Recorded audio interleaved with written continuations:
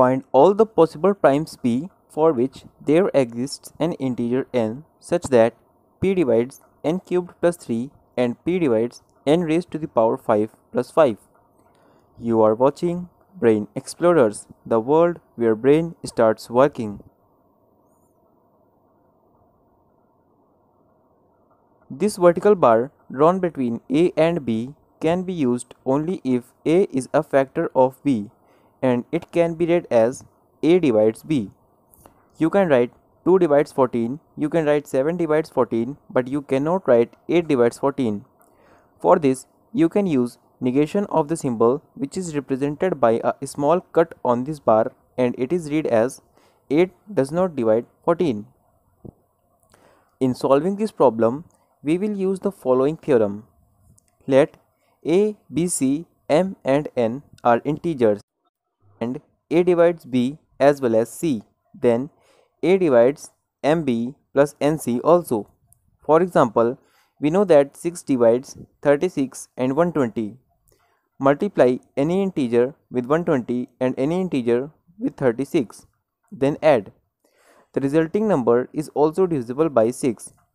6 divides 120 times 7 plus 36 times 11, or 6 divides 120 times 23 plus 36 times 87. You can choose negative integers and 0 also.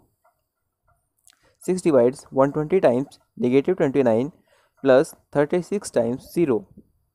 It is given that p divides n cubed plus 3 and n raised to the power 5 plus 5. It implies that p divides this first number multiplied by n square minus second number. N square is multiplied here so that n raised to the power 5 gets cancelled out. You can see that another term is obtained which is divisible by p, but this time exponent of n is less than both of previous exponents. This is what we will try to do in our next steps also. We will try to obtain the polynomials in terms of n which are divisible by p, but degree of polynomial should be less than or equal to the previous polynomial. Now we will try to cancel out n cubed and 3n squared. They can get cancelled if both become 3n cubed.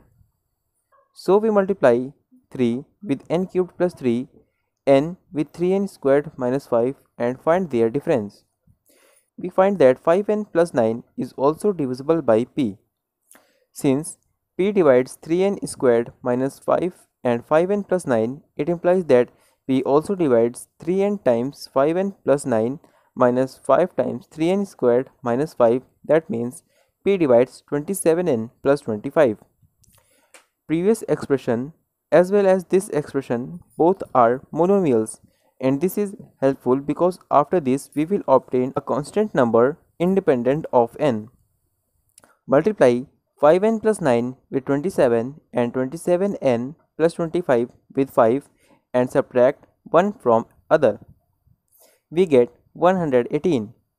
So we conclude that if p divides n cubed plus 3 and n cubed plus 5, it also divides 118. 118 has two prime factors which are 2 and 59.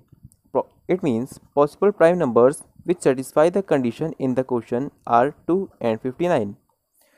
One should not get confused that why this doesn't follow for all n.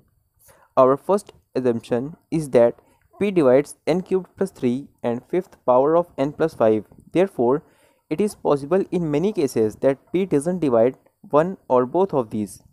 It is also possible that only 2 divides or only 59 divides both of these for some value of n. In this particular format, if a is in place of 3 and b is in place of 5, then p divides fifth power of a minus b cubed. Let's move to our another question. How much distance will the bicycle shown below travel if the pedal makes 1.5 revolutions? Try this question and send us your solution, and if you have any question like this, then please share with us. Don't forget to like and share our video, and for more such videos subscribe to our channel Brain Explorers. Thanks for watching.